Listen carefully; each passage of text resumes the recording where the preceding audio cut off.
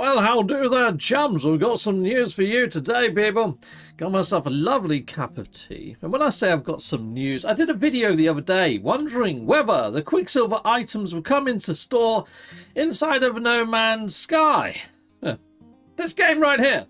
Let's jump over into that game, shall we, people? Chicka-pow-pow, chicka-boom-boom. Let's head on over to the kiosk. Because, look, the bar has actually reset. If you're wondering what I mean by the bar, it's this thing here, this little see-through bar.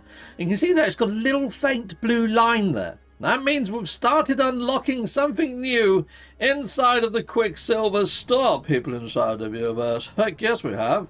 Right. So let's head on over to the old Quicksilver merchant, Johnny 5 as I call him, because he looks a little bit like the guy out of Short Circuit.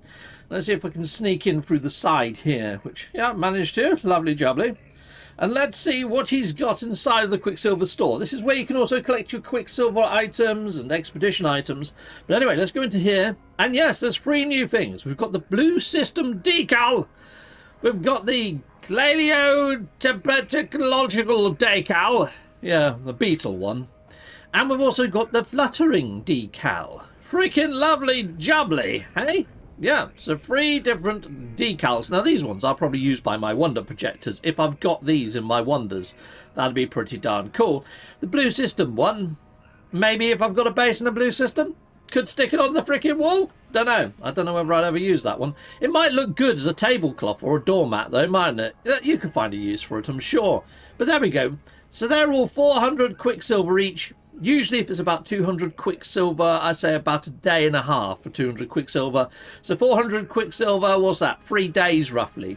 So each of these is going to take 3 days, 3, 6, 9. I think about 9 days and we should have all of these, okay? All right, people?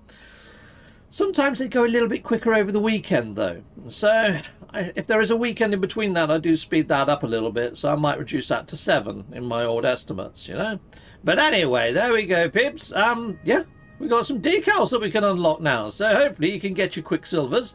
You can see here I've got quite a lot of Quicksilver already. But to run Quicksilver missions, you hit up this cube over here. And it's usually the top mission inside of here. So right now I could do Eliminate Hazardous Flora, earn myself 400 Quicksilver. That's going to earn one of those decals. And you can see here I've got 3 stacked. It stacks up to 3. So yeah, you can leave them for a couple of days, then come in and do all 3 back to back if you wanted, and get yourself 400 Quicksilver a throw. That'd be 1,200 Quicksilver. Yeah, go on. Maths this time of the morning, never a strong point. Ooh, okay. Anyway, what comes next after those decals? Well, I know what comes next after those decals, because I myself have got the No Man's Sky Assistant app. So here we go, I've got my phone in my hand. That's the No Man's Sky Assistant app icon right there. Boom, there's the No Man's Sky Assistant app. And then if I just go into Community Mission, and I can see the rewards right here. They're all right there on the screen. But if I go to Next Community Reward, you can see here there's ice statues. Ice statues. So we've got this one to go. That one's going to come next. And then after that, we've got a Diplo ice statue. Heck yes, Diplo ice statue. And after that one, we have got a ship ice statue. All 3 of these will appear at the same time after those decals. And then there's another set of decals after that. Very similar to the ones that we're getting now.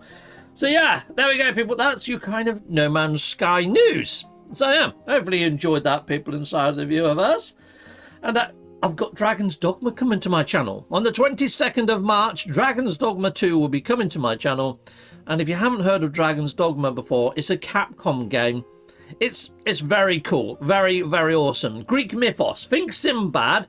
Think, you know, Clash of Titans and all that good stuff from the 80s. Those stop frame animation, like movies. That in a video game. That's about the best that I can describe it, people inside the viewerverse. Anyway, thank you very much for watching. Until next time, goodbye, goodbye. Goodbye again. I guess.